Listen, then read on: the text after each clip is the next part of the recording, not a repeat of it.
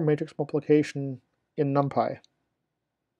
I'm going to do this in two ways. First of all, we're going to program it by hand so we understand how functions work and how we can access different elements of a vector and of an array.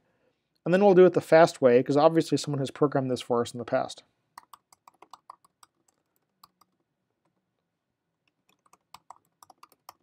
I'm going to reproduce my matrix here, 4, 2, 7, 3, 1, 4. And now I need to enter my vector x. Now you might want to sort of think about x mentally as being a column of 3 numbers, but to the computer it really doesn't matter. The point is it's 3 numbers which have a single index, say xi, where I goes from 0, 1, and 2. So for example, if I can say, of course, say print a, that we know what that does. I can also say print x. I know what that does. That's going to print off 1, 0, 2. So again, that doesn't look like a vector in the way we think of it as being a column of 3 numbers. But to the computer, what really matters is that this is something with a single index. It's got x0, x1, and x2. Again, we're using the square brackets as the way to access the individual elements of this. So the important thing about A is that it is an object where we use 2 numbers to access it, say A01 or A02. And the important thing about x is it's an object that we use a single number to access its elements. Okay, so now I want to make the matrix B, or I should say the output vector B. Well, this is sort of interesting because I don't want to type in the operation by hand. I want to sort of go through the actual procedure of building it. So the thing we would like the computer to do is the following. B is going to have 2 entries. The first one will be 4 times 1 plus 2 times 0 plus 7 times 2. And the second one will be 3 times 1 plus 1 times 0 plus 4 times 2.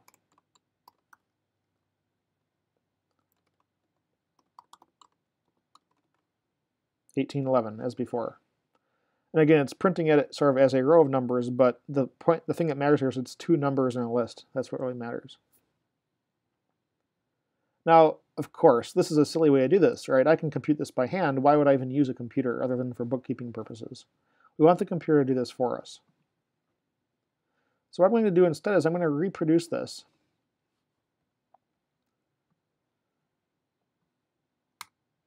Using a loop.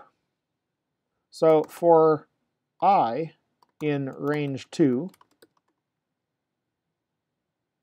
I'm going to say this element, let me call it, say, bi, or element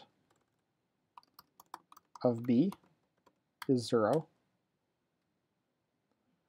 And for j in range 3,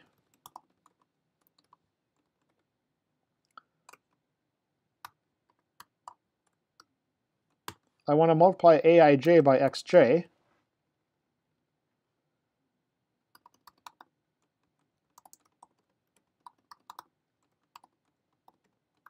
And I want to add that to what I already computed.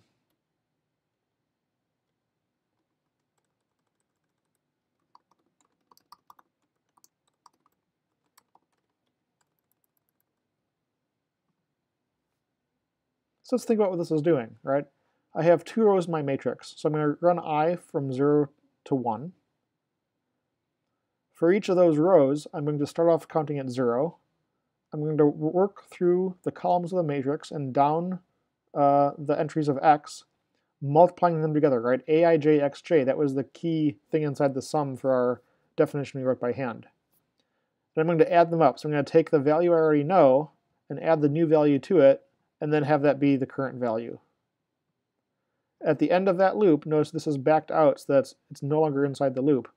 I'm going to print off that number. So I'm printing off 1 number for each row. And so these are the 2 numbers that we want. Now, how do I turn this into a array? Well, we saw last time I could make a list. Let me call it, say, blist. And this is an empty list. And so instead of just printing that number, I could append it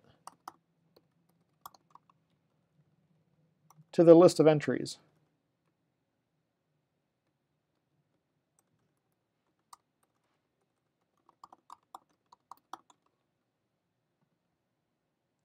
And now this is technically a list, not an array, so let's make it into an array. So B is a NumPy array built out of this list of numbers.